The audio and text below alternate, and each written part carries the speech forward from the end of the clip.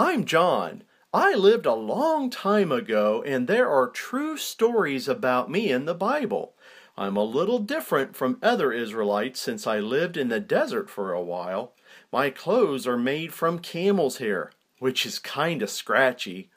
I ate honey and locust, because there's not a lot of food that grows in the desert. Did you know Jesus is my cousin? Pretty cool, huh? My parents named me John, but people call me John the Baptist because of my job. Let me tell you about the very special job God gave me to get the people ready to hear Jesus. Jesus is the Messiah, the Christ, the one God promised to send to all of us Israelites to save us. We had been waiting for hundreds of years, but now Jesus had come. And that's when my job started.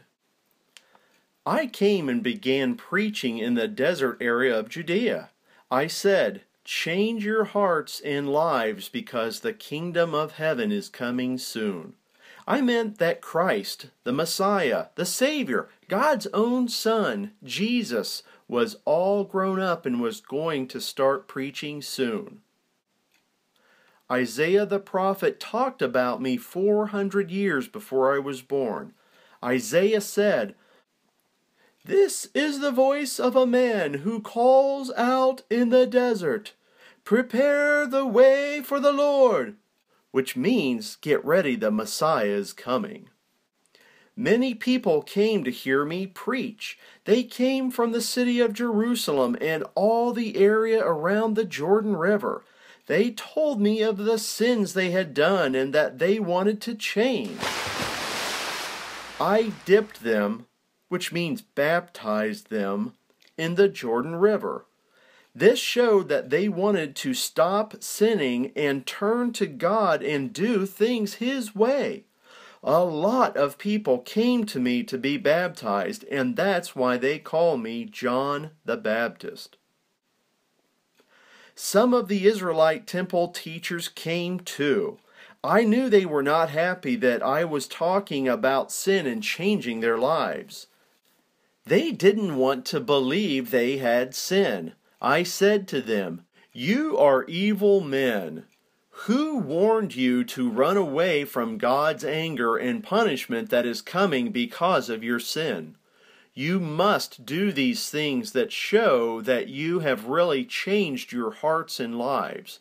And don't think that you can say to yourselves, 'I'm a good Israelite, so I'll go to heaven.' You are not safe from punishment. Everyone has sinned." They didn't want to be changed by God. The rest of the people believed me. To them I said, "I baptize you with water to show your hearts and lives have changed because of God. But there is one coming later who is greater than I am. I am not good enough to carry his sandals. He will baptize you with the Holy Spirit. He will come ready to clean the people of sin." Do you know who I'm talking about? Yes, Jesus! Since people were changed by God, they wanted to know the right things to do instead of sinning. A soldier came to ask me what he should do to show he had a changed heart and life. I told him not to hurt anyone and to tell the truth. Other people asked also. I told them to be kind, to not steal, to give their extra food and clothes to others who don't have enough. This was the way to live, showing that God had changed them. If you have Jesus as your Savior, you can show you have changed life because God gave you a clean heart and made you His child. Be kind, help others, love God. If you haven't talked to God about your sin and Jesus being your Savior, you can today. Trust Him. He can change you. This reminds me of our Bible verse, Galatians 3:26. For in Christ Jesus you are all sons of God through faith. This is a promise from God. God always keeps His promise. We can trust Him.